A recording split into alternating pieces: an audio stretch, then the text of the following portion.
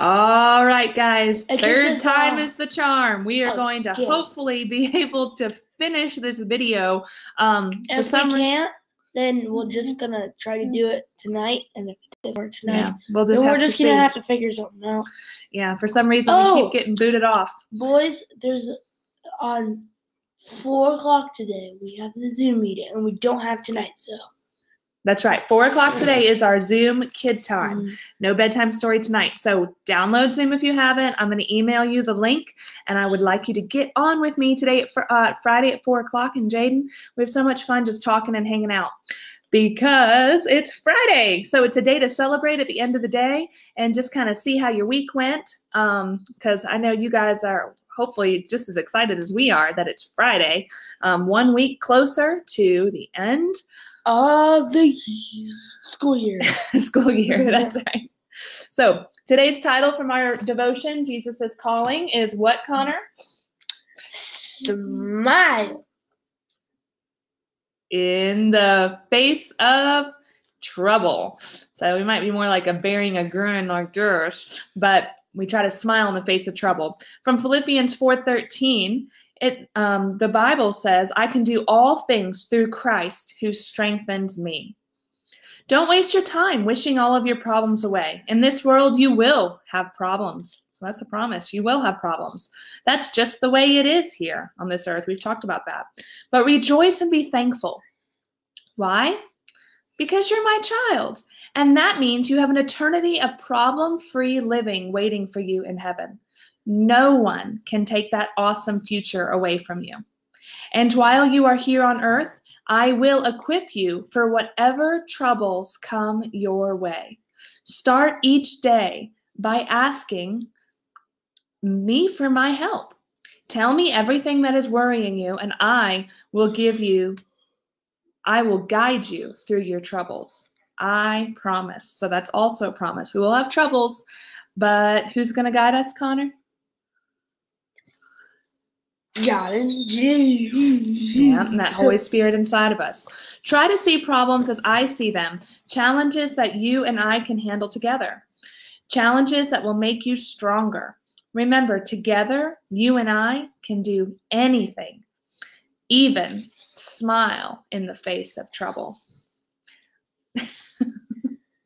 Connor, would you read John? I think he's having too much fun looking at himself in the video camera. Read John 16:33. Your smile's distracting me. 16:33. I have told you all this so that you may have peace in me. On earth you will have many trials and sorrows, but take heart because I have overcome the world. That's right. So he's promising we're going to have problems, but we can have hope because he has already overcome the world. He's already won the battle. So let's just continue to trust in him for everything. He gives us everything we need, which leads us to our next section of the Lord's Prayer that we've been learning. Our challenge this whole week and next week, because we're going to be going through each verse of the Lord's Prayer 1 week or one verse at a time so that we get it from our heads to our hearts. And the way we do that is memorize it in your head, and I want to see a video this week or next week of you reciting the Lord's Prayer, okay, so that I know you're getting it in your head. And as we're reading through each verse and breaking each verse down, when we understand it, it gets written more upon our hearts to where it has more meaning when we pray it. But the Lord's Prayer is the way Jesus taught us to pray, which is, Our Father who is in heaven, holy be your name. Your kingdom come, your will be done on earth as it is in heaven. Give us today our daily bread, and forgive us of our sins as we forgive those who sin against us. And lead us not into temptation, but deliver us from evil. For yours is the kingdom and the power and the glory forever and ever. Amen. It's a wonderful prayer. Today's section, we're talking about that Jesus will give us everything we need. That give us today our daily bread. That's give us today the food we need. We can trust that God will provide everything for us each day. We don't need to store up things for like months at a time or weeks at a time. God will give us each day just what we need for that day. We can trust him. 2 Corinthians 9:8 says God will generously provide all you need. Then you'll always have everything you need and plenty left over to share. That reminds me of a story in the Bible. Do you remember which story that was? Which story? Where he gave them what they needed for that day and they had plenty to share, leftovers. You remember? I put him on the spot. Yeah, when they fed the 5,000 with the fish and the 5 loaves of bread, 2 fish and the 5 loaves of bread. And then they still had plenty left over, okay? That's just the way it is. God will always give you plenty for each day. So when we pray that, give us today the food we need, we can trust that God will give us whatever we need today.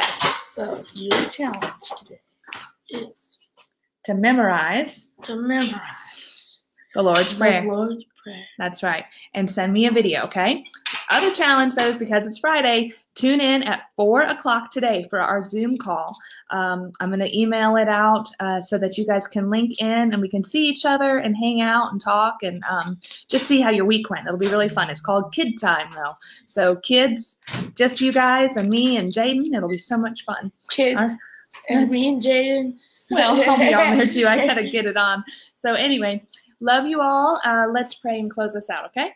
God, we thank you for who you are and for teaching us so many things, especially how to pray. And God, just that you do provide all that we need. Help us to trust that if we just ask you for help, whether it's in trouble or whether it's to provide the things that we need, that we will just have hope, knowing that you have done it before, and God, you will do it again.